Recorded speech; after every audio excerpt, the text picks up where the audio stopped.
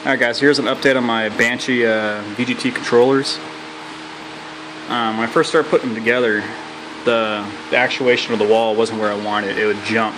So basically you'd have, let's say, starting out at 9 centimeters, once you hit like 10-15 pounds of boost, it'll jump to 12 centimeters. And then once you hit 15-20 pounds, it'll open up a little bit further and a little further and a little further. So my problem was with that setup, it wasn't really linear and it didn't cause a fluid motion. So as you're building boost, once you hit the cutoff for whatever 9 centimeters was, so you're building, it opens up, your boost would drop down, and then you'd build up again, hit the next wall, little setting, and it'll drop down again because the turbine's slowing down, and then it'll keep on going and so on. It wasn't what I wanted. So I finally figured out the correct codes. Now I have a full linear, nice fluid motion. So it's currently set for my truck, but it'll actually go a little bit further. Right now it's set right around 7 centimeters. The reason why I have it set to 7 is because if it's more than 7, it creates excess back pressure and it increases the pressure inside the cylinder walls. And if you're not careful and you're horsing around trying to show off your buddies by making your engine whistle or the exhaust whistle, you can potentially damage your piston rings and severely damage your engine. So I have mine set to 7, so no matter what, it'll only close down to 7 centimeters with my programming. And then once I hit about 10 pounds of boost, it'll slowly just start opening up. And I have it to go fully open at roughly 25 centimeters at 30 pounds of boost. It might seem like a big turbo for a small 4BT, but on my engine I have a supercharger off M122, with M122 supercharger off a GT500, and I actually make about 5 pounds of boost, roughly between 3 and 5. Depends if the engine's hot or not.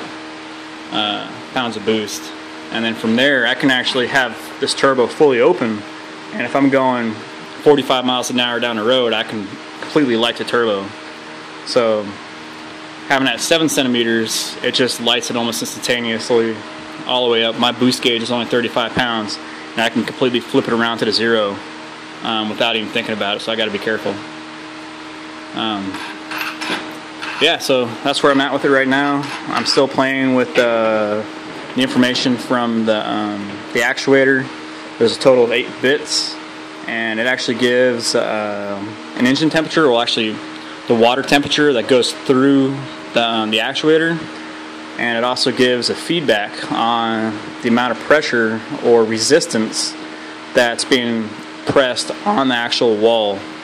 So my plan is, right now I don't have an electric fan, so I'm going to use an aftermarket fan mounted to my radiator.